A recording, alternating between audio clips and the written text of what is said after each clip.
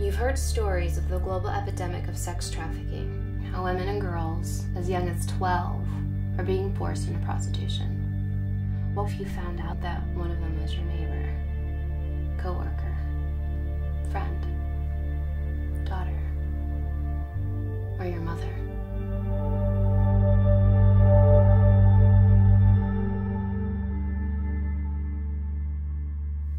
Hi, I'm Leanna and I'm producing the feature film documentary Honeychild.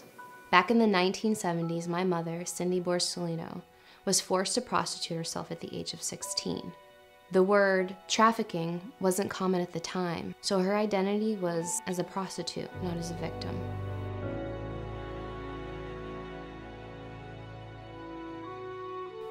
This is the reason she waited so long to tell me. What mother wants to tell their daughter that they were prostituted?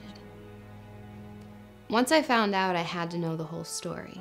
And ever since then, my mother and I have been traveling across the United States as she recounts the past in the settings it actually occurred.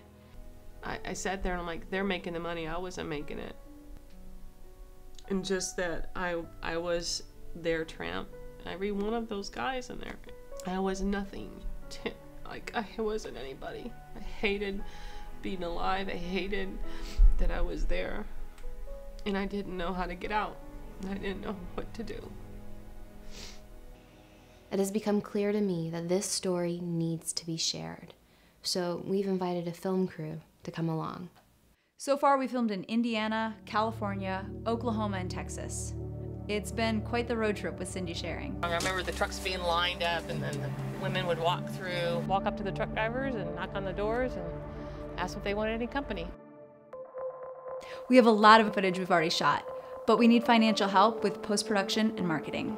We also have interviews set up with policy experts, survivors, pimps, and women still being prostituted. We still have a lot of places to go to finish telling Cyndi's story, such as Florida, Georgia, and Arizona.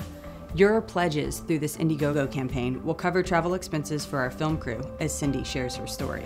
Some of the incredible things that I've discovered on this journey are the poems and songs that my mother wrote to help her cope and eventually find healing. This is the box that has all of my mother's memories in it. And there are songs in here, letters from women that she had prostituted with back in the 70s, which is like 40 years ago. I had never, ever seen any of it before, and it just kind of blows my mind. We will be working with legendary music producer Theron Nephew Feemster, producer for Michael Jackson's last album.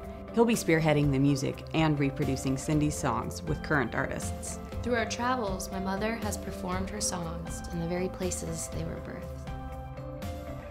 This journey has opened the door for us to partner with Hot Flash Films, whose producers have worked on NBC Nightly News and Conan O'Brien Can't Stop.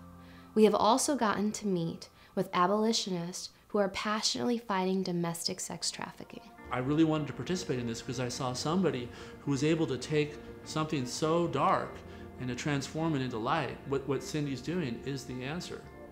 Each of us individually to turn on the light in our own heart and make a change.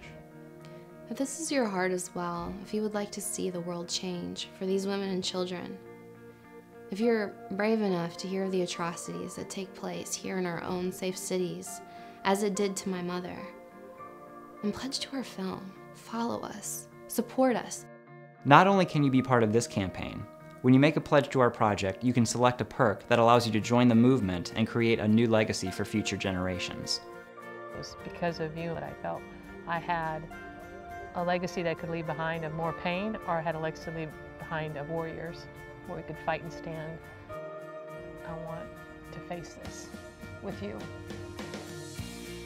Be a part of leaving a legacy, not of shame, but of hope.